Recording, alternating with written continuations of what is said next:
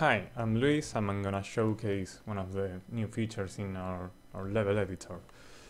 It's the poser edit mode. Basically what it does is just exposing the skeleton for a given mesh so the user can transform the bones to create a pose.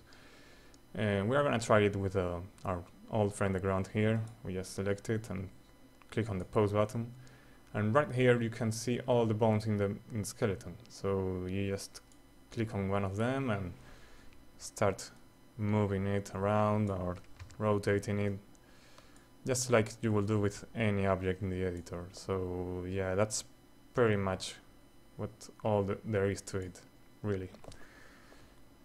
And from here you can just get creative and pull any pose you can think of. So we're gonna just do a quick test here.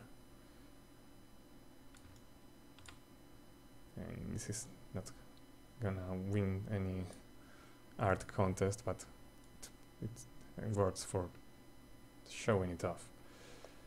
So we just save our pose and we have our pose to ground here.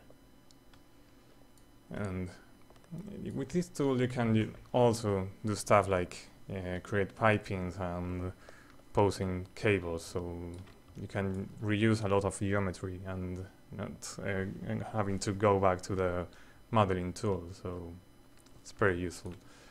And you can also get more creative than that and just do stuff like this or stuff like this, yay sexy brand, or you can just recreate a movie poster like this one. And that's pretty much it. Thank you for watching, and yeah, goodbye.